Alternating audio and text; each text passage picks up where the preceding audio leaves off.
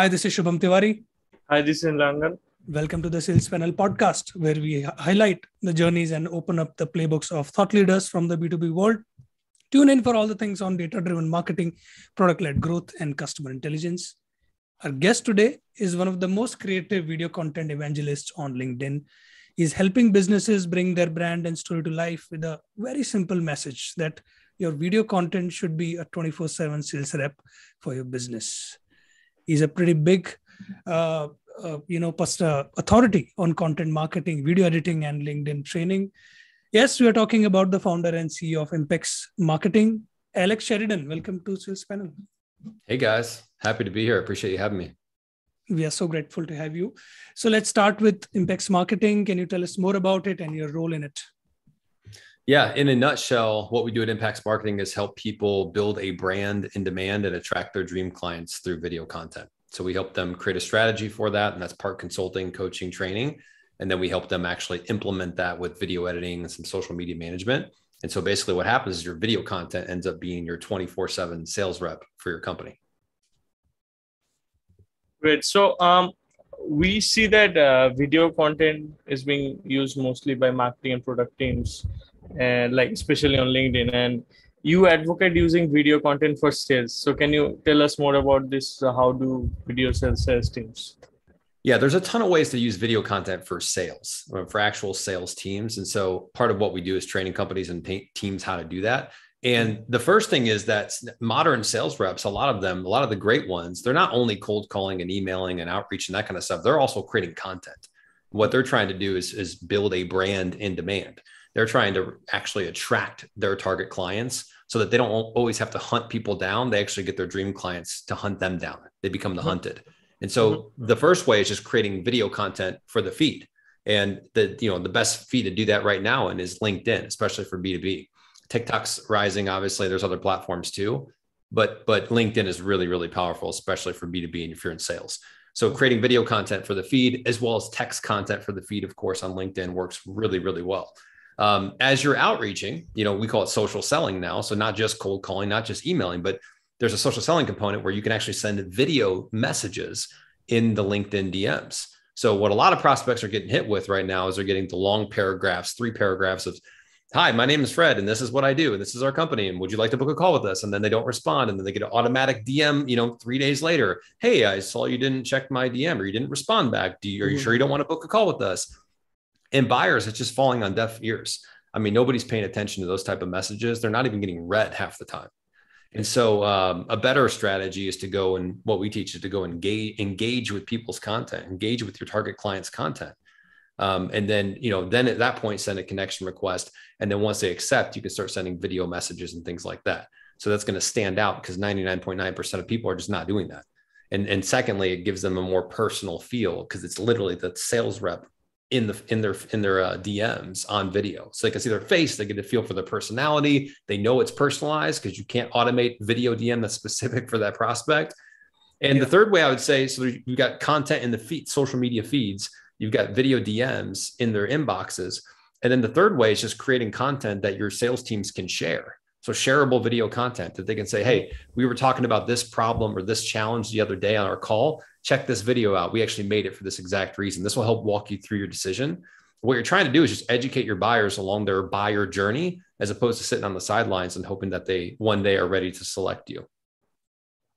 Yeah, I think when it comes to outreach, especially like previously people were doing it mostly on email, and with emails you have a scope for a long paragraph or like a better formatting, but that doesn't work on LinkedIn, right? So LinkedIn has short messages. Like if you send a wall of text, it's like really hard to read. So either you can send audios or videos, and like you also mentioned, personalization is kind of the key here.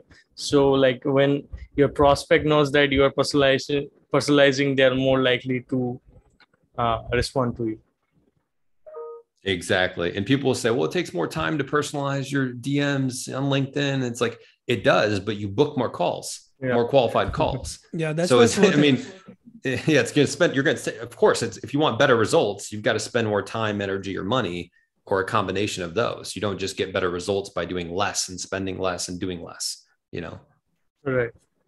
So, how does a business get started with video marketing? Like, there should be a starting point, right? Some people might think that's too much work. So, what would be the prerequisites and maybe the KPIs? We can talk about that. So the first place you start with a video content strategy is you have to think about why you're creating videos in the first place. That's where I go with all my clients. So we talk about, all right, what are our business objectives and goals? What are we trying to accomplish? And at the end of the day, for 99.9% of businesses and even people, for individuals building their personal brand, what you're trying to do is go out there and actually create a demand for you, your business, and your service. How do you do that? By educating your potential clients and dream clients on how they should be making decisions based on what you do, right? So if you're trying to, like for me, I'm trying to educate people on how to use video content, how to develop a better strategy, how to use LinkedIn and TikTok at the same time. I'm trying to educate my potential buyers in the feeds with video content and even on my website to a certain extent. And so what that does is that's actually joining the buyer. You're actually now holding hands with the buyer, walking through the buyer journey process that they're going through, as opposed to sitting on the sidelines and cold calling, emailing, creating, doing lead demand and hoping that they select you because, you've been the person there. That's how you get commoditized. And that's how you end up in a price war and that kind of stuff. We want to be part of the buyer's journey. So we start there with that strategy of just, that's what we're looking to accomplish. Then we say, all right, well, based on that, what are our clients' project? What are their problems? What are their challenges? What do our clients struggle with? And how can we go and answer those questions, right? They have questions and we have answers as a subject matter expertise. So we need to go out there and share our unique perspective, our take on what's happening in the industry, our solutions, our value that we're going to add. We're going to educate the prospect at that point and answer those questions. And then from there, we want to think about how do we do that with video? Well, there's only two ways to create video content. There's original content. You can shoot video. You can sit down and say, I'm going to shoot 3 to 5 videos a week. I'm going to block off this period of time. I'm going to create the content, and that's going to be my video for the next week to whatever it is. The second way to create video is repurposing content. And that's one of the easiest ways to create great video content is you do exactly like what we're doing here. Yeah. We've got a live session going on. And whether there's people watching or not, it doesn't really matter. There could be 2 people on a call. It could be me talking to 100 people on a virtual event. Either way, I'm going to chop up these clips. We're going to get 8 to 10 clips. We're going to post it on LinkedIn, TikTok, and other channels. It's going to get seen by 100,000 people. And so it's hard to cover the whole strategy in a short tidbit. But if I'd say that to get started on video, you want to think about the why behind it. What are you trying to do? What are you trying to accomplish? What's creating demand, educating your buyers? And then you want to think about systematically, how are you going to implement video in your day-to-day, in your week-to-week, so that you are consistently creating content that's helpful to your prospects and you're putting it in the feed. Right. So while starting out with video content, what mistakes should one avoid? Or rather, I should ask you, what mistakes did you commit so that we can learn from them? What mistakes did I make with video content? Made earlier. Yeah, at the beginning. Yeah. Yeah, I made a lot of mistakes with video content. I mean, I would say first and foremost, when I first started making videos, I talked about a lot of different things. Like I talked about what I was excited about that day, what I thought was hot topic, what things that were interesting to me on a personal level. And I'm not saying you can't weave those things in there, because I think that's important to showcase and connect with humans as human beings. You need to connect with people. And so it's not like you never want to share personal stories and that kind of stuff. You do strategically. But if you talk about everything, if you talk about 10 to 20 to 30 different topics, the problem is you're not standing out as a subject matter expertise in your area, and you're not really building a brand around that one thing. And so people see like Gary Vee and a lot of these people talking about a ton of different things. That's only because they spent the first decade of their career talking about 1 to 2 main core things, and then they branched out. So, you have to really focus, and people want to post things that like, all right, I hope this goes viral. I'll share a random video of a koala climbing up a tree. Well, that doesn't help. That doesn't help create demand for your company. No one's going to watch the video of the koala coming up the tree and being like, that person's going to help our business grow by using their service. Like they're just going to like the video and move on. And so trying to go viral is a terrible strategy. Trying to post content just on whatever you feel like posting that day is a terrible strategy. You need to be focused. You need to figure out what are your goals and interests, or what are your business objectives? And then how do you create a demand for your expertise in the marketplace? And so again, that's educating your prospects. That's edutaining your prospects. That's inspiring your prospects with video content in the feed daily. So wonderful. Edutaining, right? You use the word edutaining. Yeah. Wonderful. Great. Yeah, I think on LinkedIn, the quality of content, I think this is going down. Like more people, like you said, are trying to get viral instead of reaching out to the customers and standing out in front of them. Like the goal, because of how the algorithm works, so based on likes and how if you like, it goes to other people's feeds. I think people are kind of abusing the system to get likes, and it's now like all, not everything, but some of it is going on Facebook territory. I think like some of the posts definitely.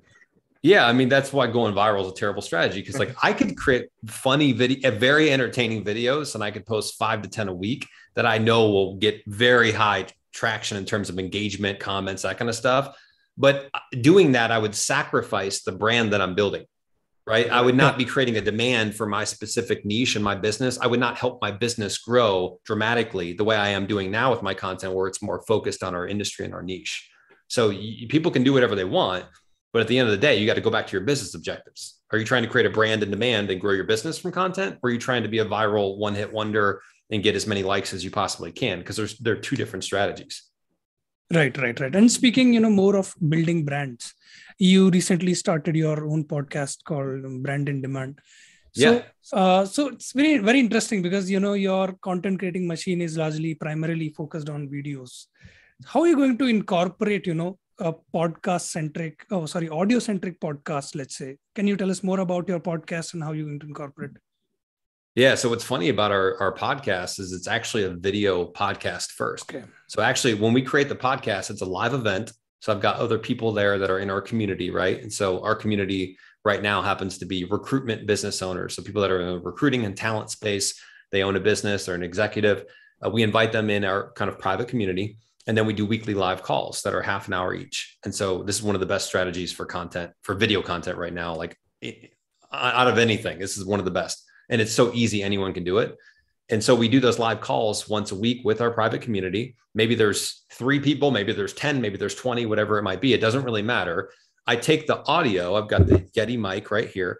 I take the audio from the live event and we do 20 minutes of me talking about a topic that is very interesting and relevant to my target clients.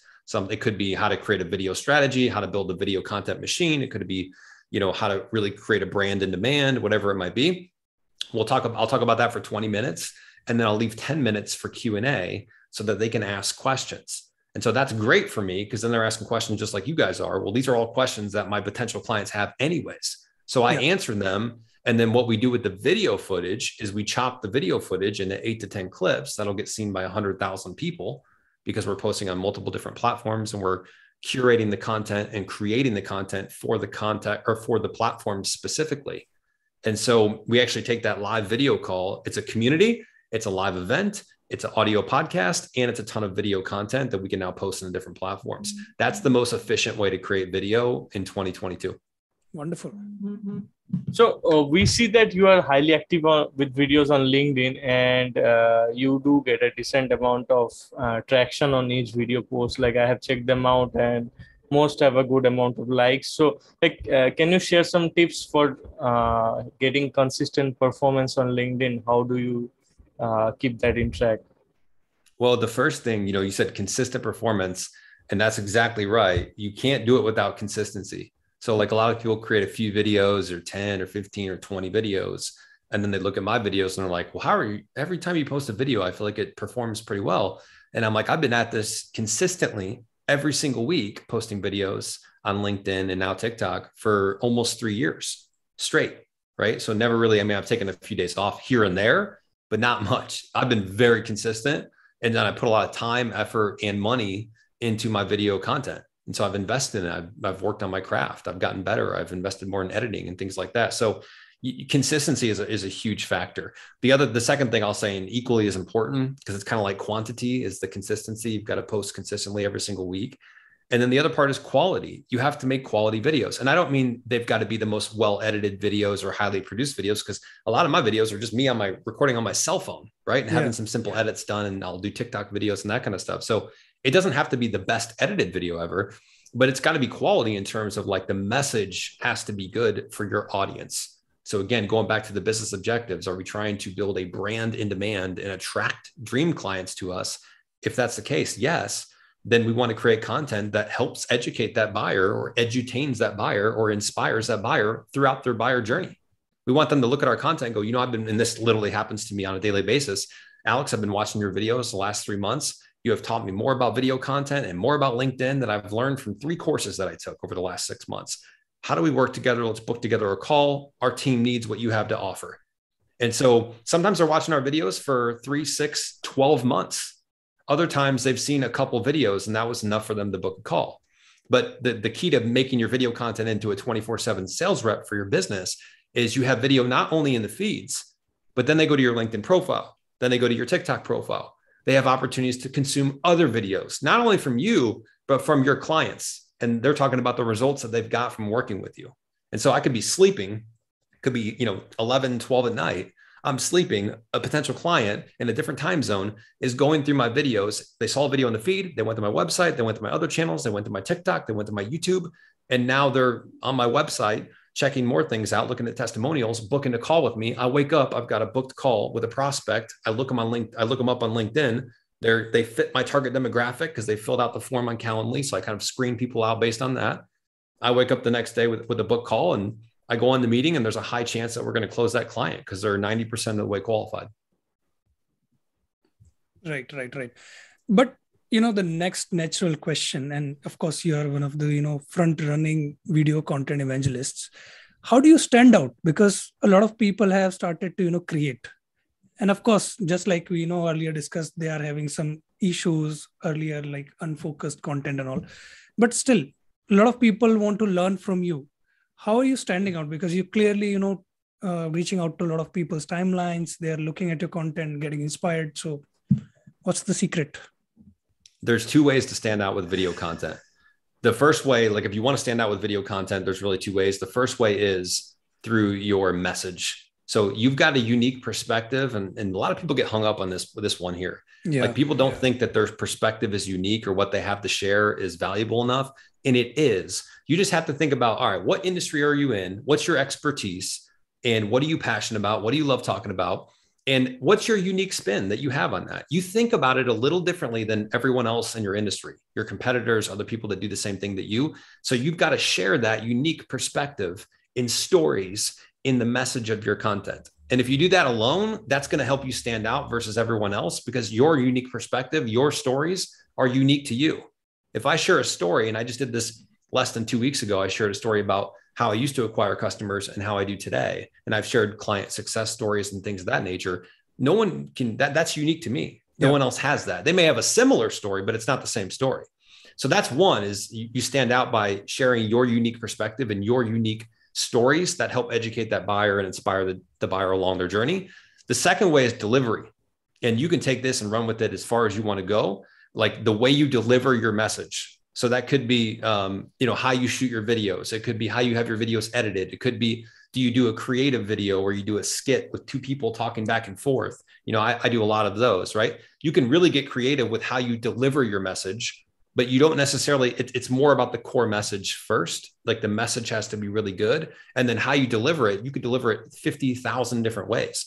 I could take what I just said, the concept of, hey, if you want to stand out on video, if you want to stand out with video content, there's 2 ways to do it. I could take that concept, that subject. I could write a text post. I could write 20 text posts on it, just phrase it different ways. Some telling stories. Some are just tips and action items.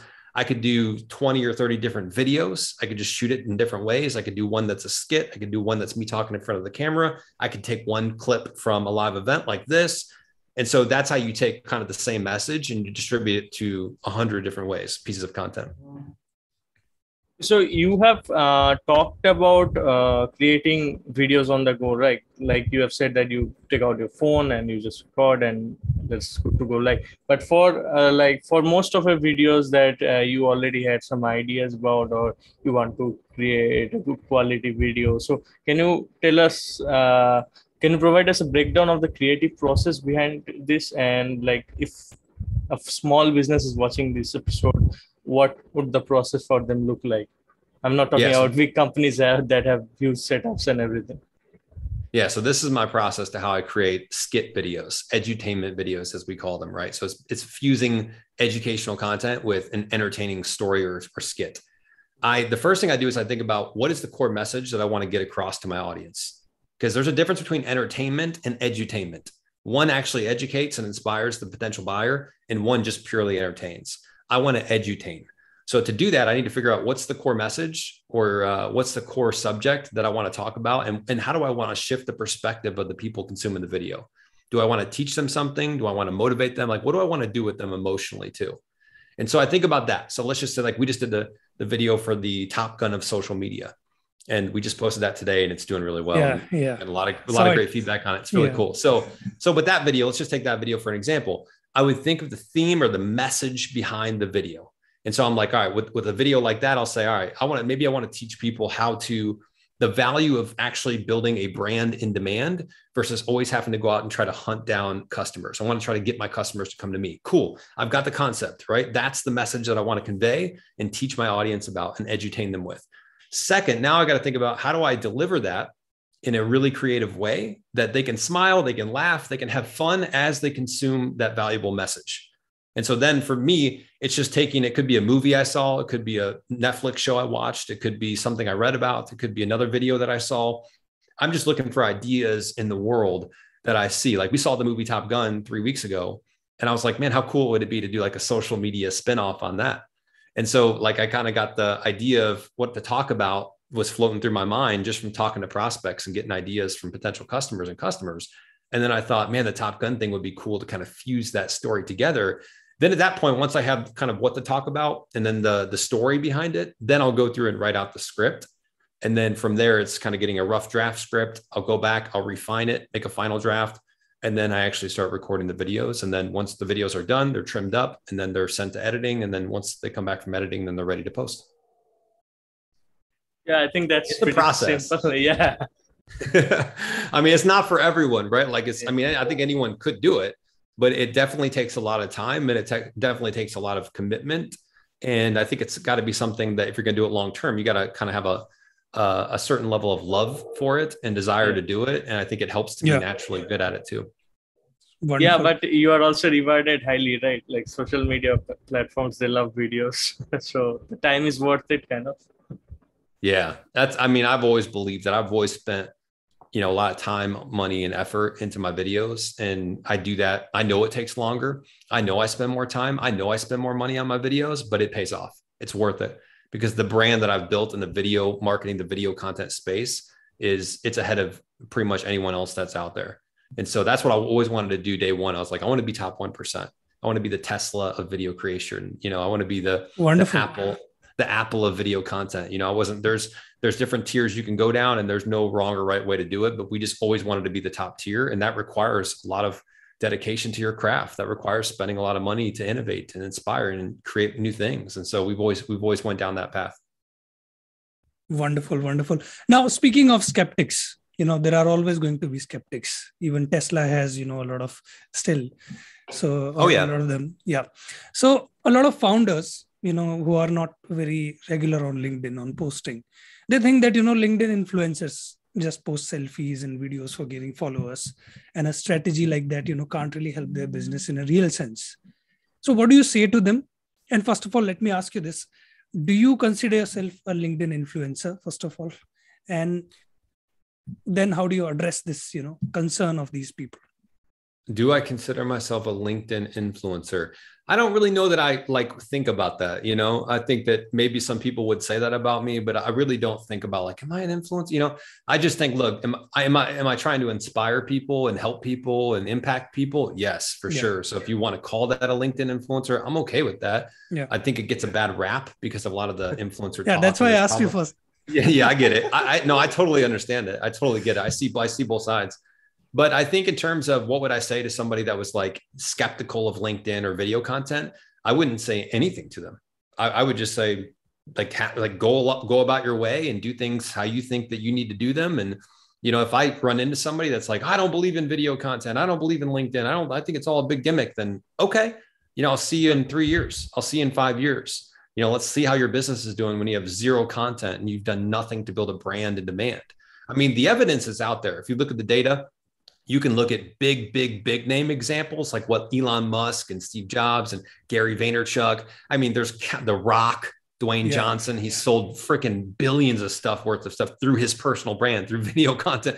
So, I mean, there's case studies, like you could study case studies the rest of your life on video content and social media, and you would never get through half of them. So that's out there. There's also facts, like from 2018 to 2022, people have consumed double the amount of online videos. Right. So the amount of online video consumption has went up double from 2018 to 2022. And that's, I think, 10 hours per week that we consumed in 2018, obviously prior to COVID. Yeah. And now it's almost 20 hours per week. So, and there's platforms like TikTok and Instagram Reels and YouTube Shorts, and LinkedIn's getting heavier with video. Video is literally popping up everywhere. More and more human beings are consuming it. If you look at the data behind the buyers, more people are buying with video. They're getting educated through video before they actually purchase. And so there's so many different things that if I ran into someone that was like denied the power of video and content and social media, I would just say, all right, you can believe what you want to believe, but I know the reality of what's happening, and they're going to miss out on a big opportunity if they don't take advantage of it. Right. Yeah, you mentioned The Rock, so I just wanted to talk about, since you mentioned earlier that you take out the phone and you take videos. I think The Rock does something like that. He's always in the gym, and he's posting videos directly from the gym. And, he's a great example of someone that people might look at and go, well, The Rock posts about anything. He's in the gym, he's making his tequila drinks, but he only can do that now because he built a brand in demand. He what did he focus on for the first decade or whatever it was? Wrestling. Like that was his niche. He dedicated his life, his career, he perfected it. And then he got to a point where he started doing movies and other things. And now he's so big of a celebrity that he can talk about anything. People are just interested in him as a person. Yeah. So that's what happens when you get really good at something and you perfect your craft and you stay in your lane and you get so good at it over the period of, years time, that you become a person of interest. And I think that's what a lot of people miss is they see the person of interest now. They didn't see what they were years back when they were in their lane, focused on their craft. Right. And if I speak, a little further about, the skeptics and all, apart from the skeptics, there are people who, deliberately spread misinformation to get some likes. Just the other day, there was someone who was saying that video content doesn't work and all. So do you also, how do you counter that? Because people are just, speaking with so much confidence about these misinformation. Half of the, I'd say 90% of the people that say video content doesn't work are not posting video content and have never posted video content consistently. So it's funny. They'll be like, oh, Alex, I found that video content is not as impactful on LinkedIn. And I'm like, really, John? I went to your page and you've posted 0 videos in the last 6 months. So how do you know? And they're like, oh, well, I've got clients. I've got these people. I look at different videos. Look, I am someone that lives it, right? And I help my clients implement the same thing. I've posted more video content, more styles of video content than I think any other creator on LinkedIn, honestly. Yeah. And so I've lived it. I don't talk about things that I haven't lived. You're not going to hear me talk about how to, write a book or how to design a website right now. I don't talk about stuff that I don't know and haven't lived. I just live this video content world. And so I've got a lot of proof and data points and success stories to back it up. Wonderful. So Alex, we are, right at the end of the interview, we have a couple of rituals that we do with our guests. So first of all, as a star video content creator and LinkedIn trainer, what are you reading nowadays? And what would you like to suggest? Some books to our audience or some videos to watch? Anything that you would like to, our audience to refer to? I actually do not read books. Yeah, it's bad. I don't. So, I really don't. I haven't read a book in a long, long time. I'm just reading is not my thing. I do I'll listen to some YouTube video, listen to them audio when I'm driving or a podcast. I was recently listening to Entrepreneurs on Fire, kind of an interesting podcast where they invite entrepreneurs on there that are crushing it in their space. And they just pick their brains and try to get all the wisdom from there in a 20, 30 minute segment. What else have I consumed? Anything else recently? Yeah, I don't do a ton of that type of stuff and reading. Yeah. So I want to do more of it, but yeah. Okay. Yep. So the next thing, would you like to nominate anyone for our show so that we can continue to, have wonderful guests on our show? Man, I think a good person would be Marcus Sheridan. If you've ever talked to him or interacted with him on LinkedIn, he might be a little tougher to get right now. I think he's pretty busy, but Marcus Sheridan is a legend in his space. And he's been all over the place in terms of like industries and clients. And he started off in the pool industry and built his business. I mean, took it from ground zero to multi-million-dollar business through content, through answering his clients' questions. Right. He's got a best-selling book. And so, yeah, if you can get him on here, it'd be great. Alex Sheridan, thank you so much for your time. You've been very generous. And we hope that you continue to, crush on LinkedIn. And of course, we are all following you. We are all learning from you. Thank you so much for creating such great content on, such a regular basis. So anything that you'd like to say now? Now's the time. I just appreciate you guys. I appreciate all the supporters and people that watch the videos and like and comment. And it means a lot and it allows me to keep doing what I love to do. So I appreciate all the support. Thank you. And thanks to our audience for sticking with us. We'll see you in the next episode. Till then, stay safe. Thank you.